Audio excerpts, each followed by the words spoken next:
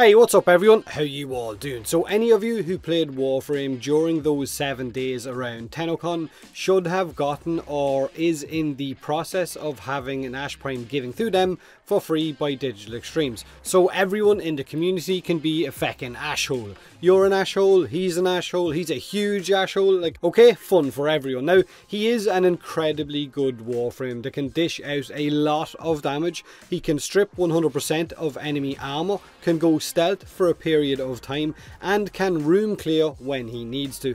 Not to mention, if you choose to build your Ash Prime for a fatal teleport build in combination with a covert lethality dagger, or even with Umbral's new sword, the Siine, which can be used for free stealth on finishers with Ash with that fatal teleport augment, it's an incredibly good setup. But fatal teleport and a covert lethality dagger is an insanely powerful setup that I personally just find boring, so I don't really run it. But I will show you all three of my Ash Prime builds: the Seeking Shuriken, the fatal teleport, and of course the Rising Ashhole. Now, since I have this extra Ash Prime, I figured it would be a good time to stick on some of the Umbral mods and see what kind of build I could actually get, because he's not the typical Warframe that you would expect some of those Umbral mods on, like the tank Warframes that everyone is putting those mods on, like Nidus, Inaros, Chroma, Rhino, Oberon, and so on. Now, I wanted to build an Umbral Ash for a combination of Seeking Shuriken, but also I wanted to be able to use his Bladestorm if I needed to. Now, I like using both of those abilities if I need, depending on what targets I'm up against, whether it's large groups or whatnot. So this is my Seeking build. I went for 4 form with Ash Prime, 2 Umbral mods. I left the Umbral Fibre out, but if you wanted to, you could stick it in if you can manage to get a solid build around having all 3 of those goddamn Umbral mods equipped.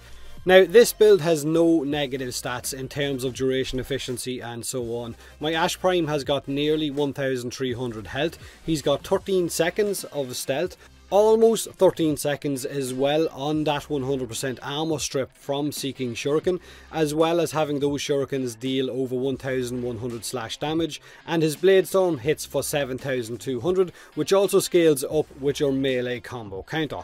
Whew, that's a mouthful. Now, you could drop duration for August Secrets and bump that power level up to nearly 250 if you prefer just using Bladestorm. Again, that's entirely up to you. This is my build, so whatever works for you, then just do it.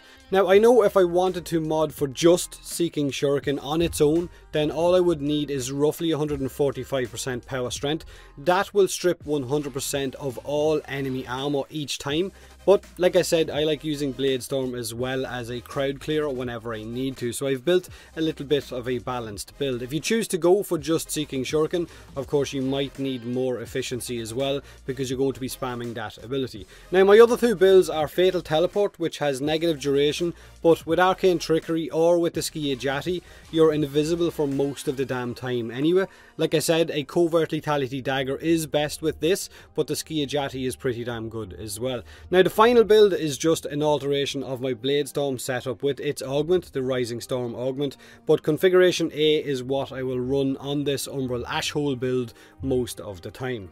Now, let me just share a few handy tips for running Bladestorm and getting the most out of it that you possibly can. The Venka Prime has a higher melee combo multiplier than any of our other melee weapons in game, which allows you to build that combo counter a lot faster than you would normal melee weapons, which in turn means you're going to be dealing a lot more damage. So this greatly benefits Bladestorm. It is the only weapon that does, and it will ramp up your damage a lot faster. So for that reason, it is the ideal Bladestorm weapon. Now, Arcane Fury, Arcane Trickery, and Arcane Ultimatum are really good arcanes to run with your Ash Prime. Trickery will give you the chance to go stealthed a lot of the time once your clones get those kills, so it's an extra free invisibility. Ultimatum will give you a chance for 600 armor on top of what you already have, make you that little bit tankier, and Arcane Fury has a chance to increase your melee damage by 120% for 12 seconds on a critical hit. Now, the only melee mods that affect your Bladestorm ability are combo mods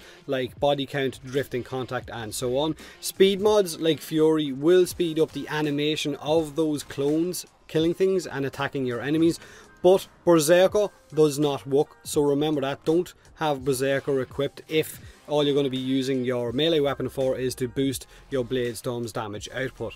Also, something that is very important to know is that even though Bladestorm attacks give a guaranteed /proc, they do not scale your combo counter with Relentless Combination. So contrary to popular belief, Relentless Combination on your melee weapon does not work with Bladestorm. It just doesn't. It won't scale your combo counter up with Bladestorm's /procs.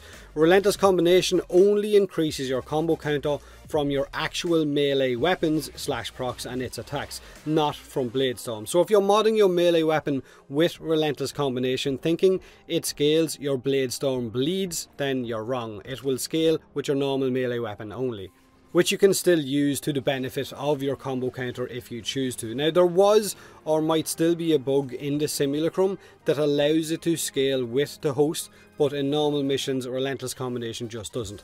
Now, as always, I've used the Umbral mods on this build because I had an extra ash and I didn't want to mess up my original builds, and I've done this in a video so you don't have to do it. You can see or get an idea of what you can achieve with a couple of forma on frames that Umbral mods aren't exactly designed for.